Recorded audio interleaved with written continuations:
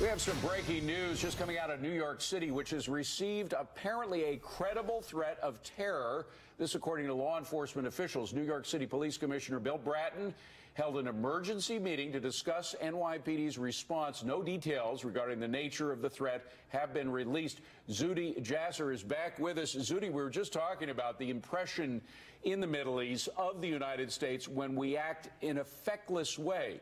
Do you perceive that the way we reacted to San Bernardino was feckless, and that might be encouraging ISIS and other terror groups?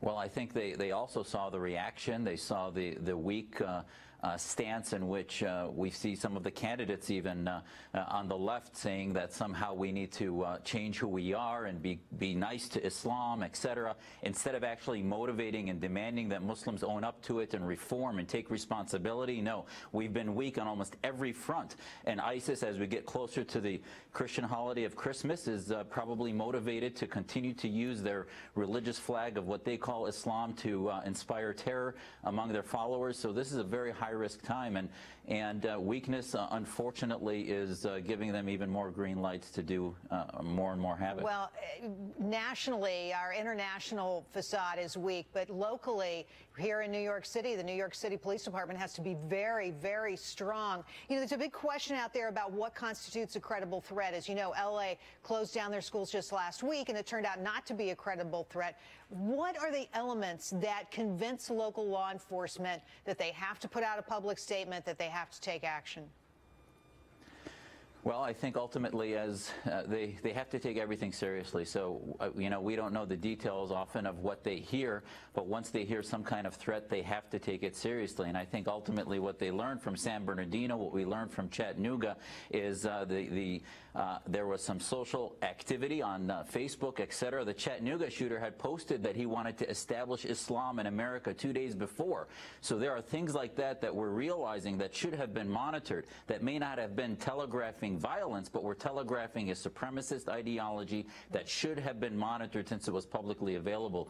And I think now they're starting to realize we got to act on whatever we see and, you know, make sure that if there's a way to preserve life, that we have done it and not later regret it. Zuhdi, after the Paris attacks, ISIS put out this video that showed scenes of New York with some threats underneath the video that they were showing. We haven't heard much about that. Could this be related to that? Do you think that they were serious in that video, or was just they were just trying to scare us?